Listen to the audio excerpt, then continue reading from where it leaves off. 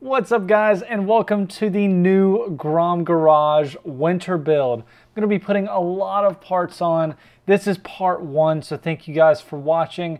In part one, I'm going to put on the throttle body that I got ported out and also the head that I got ported out. My plan was really to show how to install everything and go through the process, but I kind of realized as I was putting it on that I am not the person to listen to when trying to tell somebody how to put together a motor. I did it, I did it, but I had to call for some help. I don't know how to say things properly. I'm just not the right person to ask about this stuff. So I just wanted to show you guys kind of what I got, kind of give you guys some, some information as to what I'm doing with the build. This is the first step I'm doing, which is, like I said, porting out the head and the throttle body.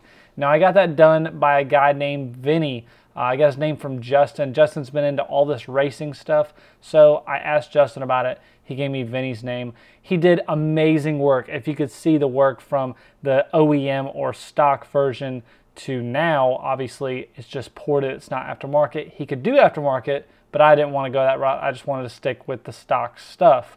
But he does an amazing job. Should definitely help out with all that airflow. Especially when I get a intake and exhaust eventually.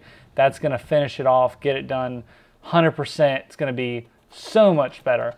Couldn't be happier with the product. Just really wanted to shout out his name. I'm not getting paid by him or anything. It's just the point of I wanted to shout out his name because he did amazing work. He got it back to me really quickly and it was really decently priced. So just wanted to shout out his name. I'll have his information in the description if you guys are interested in getting the same service that I did.